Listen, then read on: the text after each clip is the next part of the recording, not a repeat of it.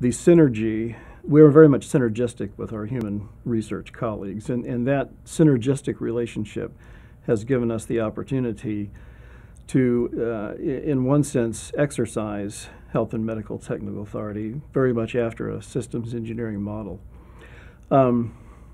It's the one reinforces the other. The health and medical care that we provide the crew, the preventive medical care that we exercise, the aeromedical qualification for the crew, and taking care of them on orbit and during missions, very much depends on the research that our human research program colleagues do.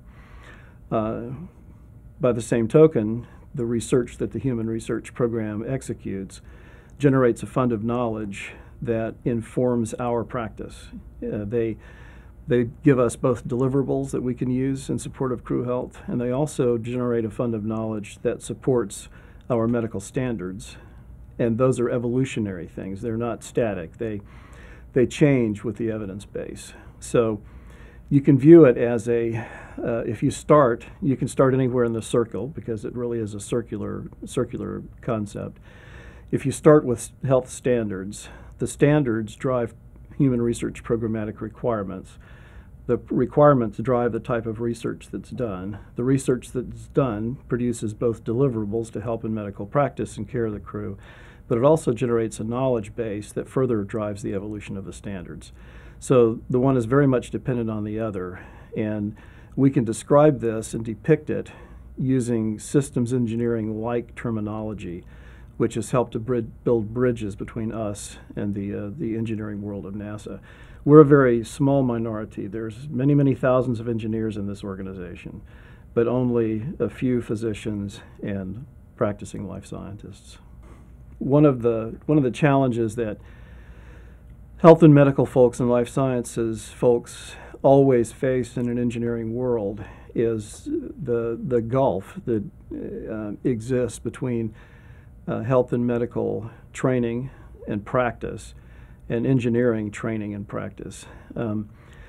There are many factors that go into that, but one of the most obvious differences between the two worlds, an engineer designs what the engineer wants to build, uses component parts. The component parts have very consistent part-to-part consistency. There's very little difference in materials between one part and another part that's manufactured to do the same thing. So the engineer designs what they want to build. They use parts of high reliability and consistency, and they produce the machine or the object of their creation. On the other hand, in health and medicine, we're presented with a functioning creation unit, evolution, whatever you want to call it, a human, okay, that's been fully designed, that's been operating for many millennia. And our challenge is to understand, if you want to use the word reverse engineer, our challenge is to understand the complete working unit from its component parts. So we very much have had to, over the hundreds of years of modern medicine, try to break down the component parts and understand how the entire unit works. So it's absolutely the reverse process that the engineers use. And we also are working with a biologic system where part-to-part variability and unit-to-unit variability is great. Anatomically, during my days as a surgeon, if I did 3 gallbladder operations, relatively simple, no operation is simple, but relatively straightforward operation. If I did 3 of those on 3 different people in one day, I might find 3 different anatomic arrangements of the cystic artery that supplies blood to the gallbladder.